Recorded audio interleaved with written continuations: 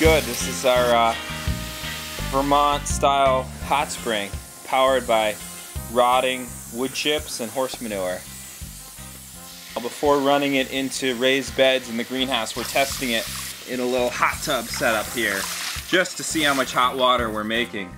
Here's the greenhouse at the Whole Systems Research Farm. We finished in the fall 2012. It's designed to be passively heated via the sun and earth coupling only, via ground temperature, because the ground is a lot warmer than the air for nearly the entire winter here.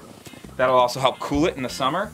And then, since we have a need for constantly growing soil anyways, and there's a lot of wood chips available for free nearby, people are always chipping up trees and dumping them. We take those chips, we pile them up, we compost them, and we also harvest a lot of horse manure that people give away for free. This is about 12 to 14 yards of wood chips and sawdust.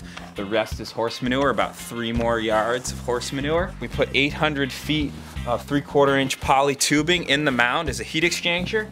Pump water through all that tubing, it picks up the temperature, goes from about 45 degrees from the ground, where it comes from, which is our well. When it comes out of the mound, it's about 140 to 145 degrees. Wow, that is hot. Hot water coming out of compost.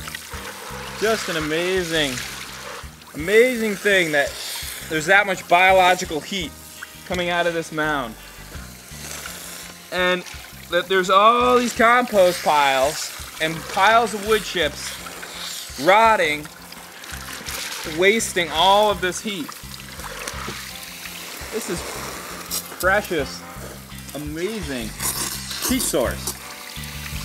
Tapping off of a compost pile.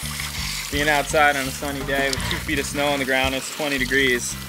There's plenty of warmth to go around. Multiple functions from single elements. Not a bad way to go, really.